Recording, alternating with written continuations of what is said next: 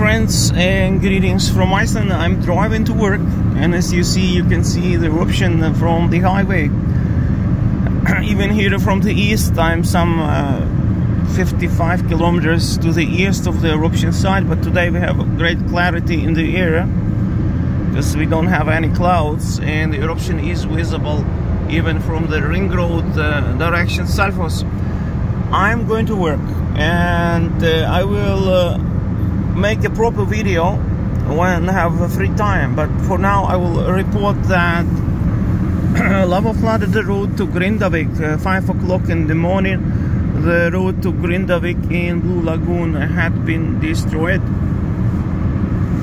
again by the lava, more or less in the same location as earlier times, so they will have to make a new road to Grindavik and Blue Lagoon.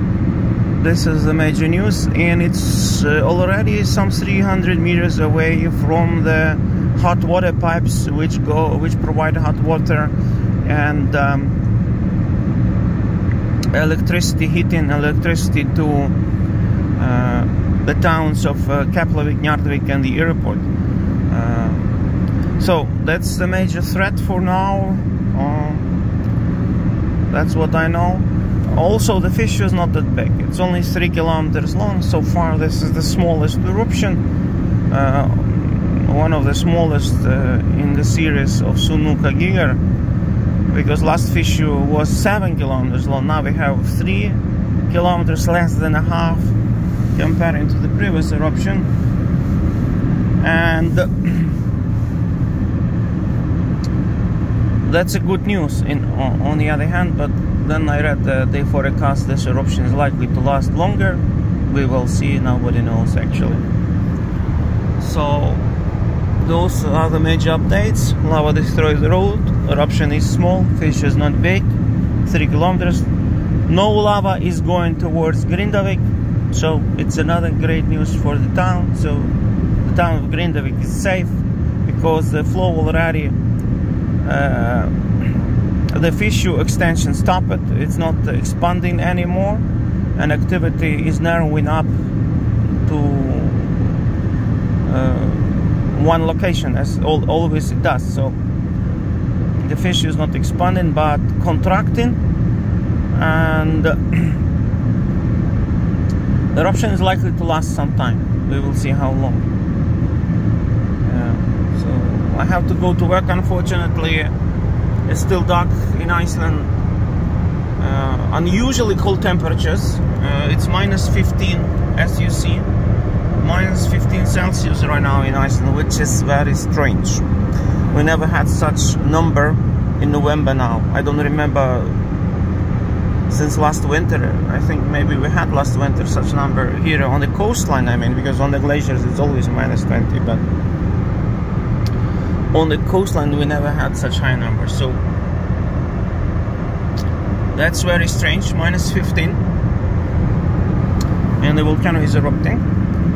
There are some metaphysical implications behind the volcano. There is some meaning, because nothing is accidental in this life, as you know. So volcanoes do serve as a warning signs from the higher forces, from God to mankind. Especially here in Europe, you know that La Palma volcano ended 2 months before the war broke out in Ukraine, before Russia invaded Ukraine, and every country in Europe was affected as a result, even the Spain, even the very La Palma Island and Canary Islands, which received many refugees from Ukraine. And then the inflation started, you know, which affected the lives of millions of people around Europe and also in America even, you know. Even in Iceland here, we pay now the mortgage of 10.3%. I pay, you know. It was 3.6 before the La Palma ended, like before the first eruption started. Now it's 10.3. So it's a warning sign. Definitely, it's a warning sign. It's something is not a good warning sign. I mean, I don't know how the war in Ukraine is going to develop, but there is escalation of war, escalation of conflict there, and Putin is going crazy, as you know, doing all kinds of threats to Europe again. after US allowed long missile strikes on Russia, you know, change the nuclear doctrine of Russia. But he's in a way a terrorist, so he is terrorizing. He's doing also political terrorism, so we don't know how he's going to behave. Anyway, the volcano erupted in Iceland again. Grindavik is safe. Blue Lagoon Road destroyed. Lava is 300 meters away from hot water pipes towards Keflavik. Blue Lagoon is safe. The walls are huge around Blue Lagoon. They raised them very high. There is no chance lava would break through them. But the hot water pipes might get damaged. But they hide them well deep in the ground now. And the power lines, hard to say, electrical power lines, they go on the ground, so they might get burned. We will see. But all the lava is going to the west and somewhat to the east, but not to the south. Those are the major updates from Iceland.